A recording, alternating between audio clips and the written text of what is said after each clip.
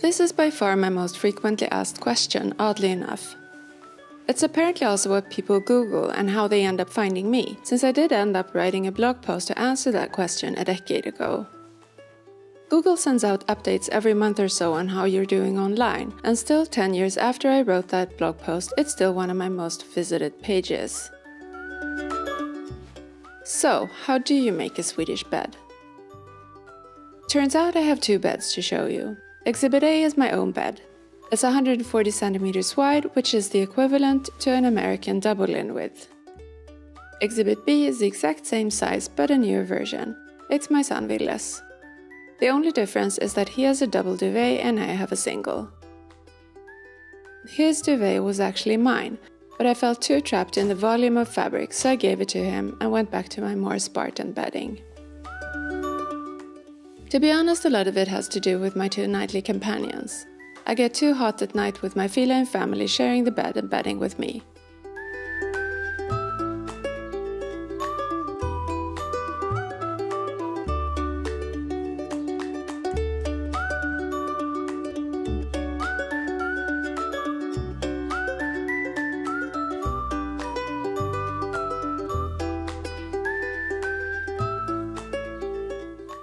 Before remaking the bed to show you the different parts, I'm taking the opportunity to freshen things up. My mattress topper isn't washable, so once in a while I sprinkle bicarbonate over it, let it sit for at least 20 minutes and then vacuum it up.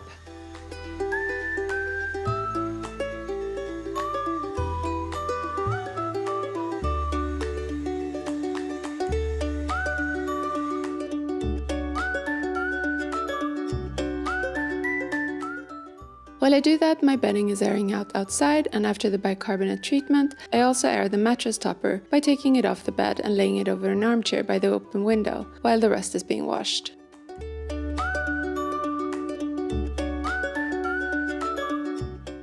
So, here's the naked bed, which has springs in it and the legs go straight into the wooden frame at the bottom. It's basically a mattress on legs. I believe it's called a foundation base. They're quite common here in Sweden, but don't seem to be in a lot of other countries. The closest option I could find is having a slatted mattress base with a spring mattress on top. I'm guessing Swedish beds seem simpler, more minimal than maybe American beds, and that's why there are so many questions about how we make our beds here in Sweden. I can't of course speak for all Swedes and their beds, only my own. Since I wrote that blog post 10 years ago, I think the more elaborate hotel-style beds have gained popularity over here, as well as the continental bed frames with box springs and stuff. But I'm sticking to the more basic way of making my bed. I don't have a headboard or footboard. I'm not against them, I just don't need one / haven't found one that I like enough to get. It's not on my shopping list, but if all of a sudden I stumble on a great one, I might still get it. I prefer simplicity when my bed is concerned. It takes basically a minute to make it in the mornings. I like to cover the foundation base with a bed skirt to keep things from getting dirty. My cats jump straight into bed after having been outside, so I like as much as possible to be washable.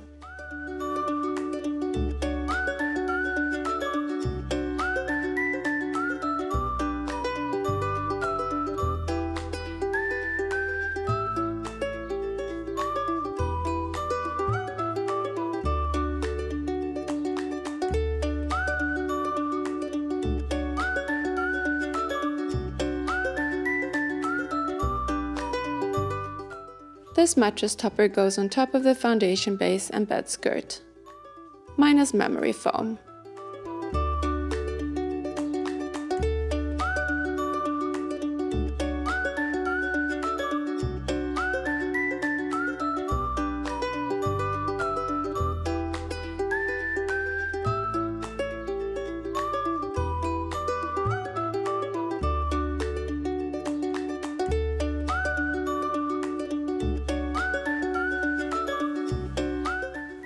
To keep the mattress topper fresh, I pop a mattress protector on top. This one can go in the laundry machine, and I wash it maybe every 3rd or 4th time I wash the sheets.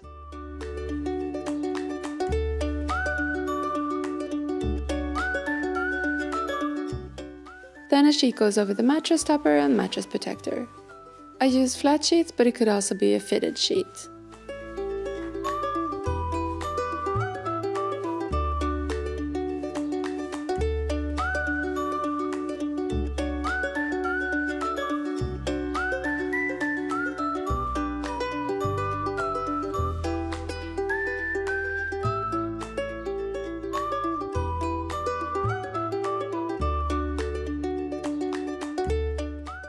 As for pillows, I have two. I put pillow protectors over them before I put the pillowcases on. Again, I wash the pillow protectors every third or fourth wash of my bedding.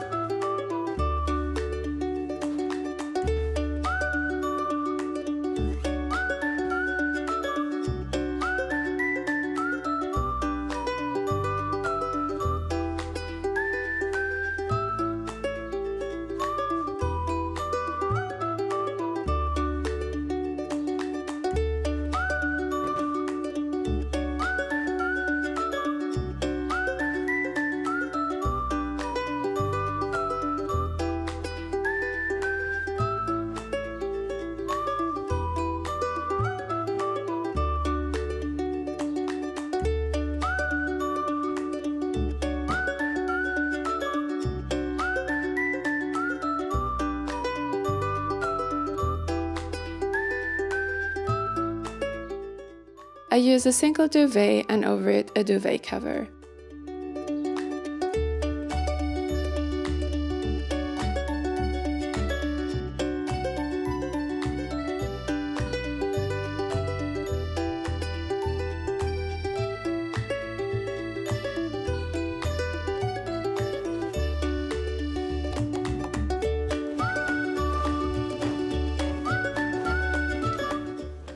I like my bedding to be white, soft and 100% cotton.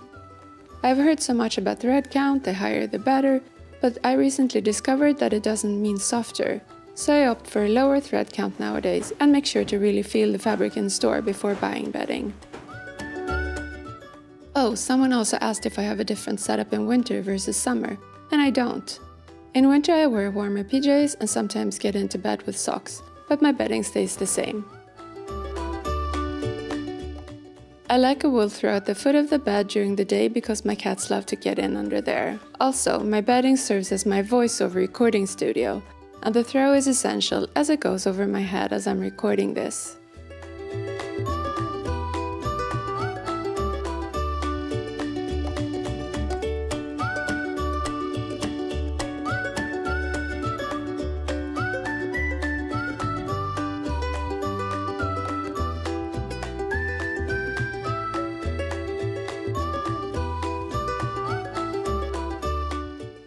Okay, looking at this makes it seem like a Swedish bed is quite complicated. But normally when I change the sheets, I just change the flat sheet, the duvet cover and the pillowcases. Every third or fourth time I also wash the mattress and pillow protectors, like I said. I rarely wash the bed skirt, but I do wear out the pillows and duvet quite often, and maybe once a year I'll pop them in the washing machine too.